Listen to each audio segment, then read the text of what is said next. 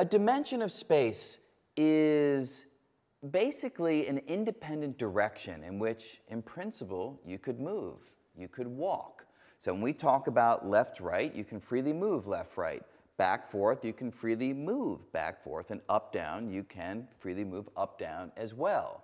If you consider a diagonal direction, that's not a new dimension because that's just a combination of moving this way and that way. So when we talk about dimensions, we're talking about the independent directions in which you can move. Another way of thinking about dimensions, they are the data that needs to be specified in order to delineate where something takes place. So if you're having a dinner party, you give your friend a street, a cross street, and a floor number. 3 pieces of information to nail down a location in 3 dimensions of space.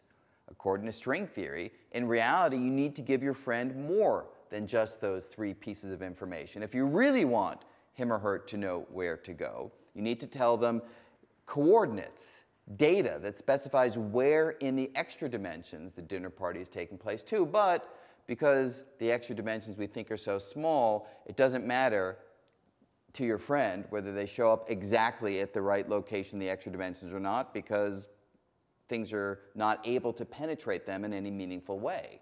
But that's what a dimension would be. It's a piece of data necessary to delineate where something takes place.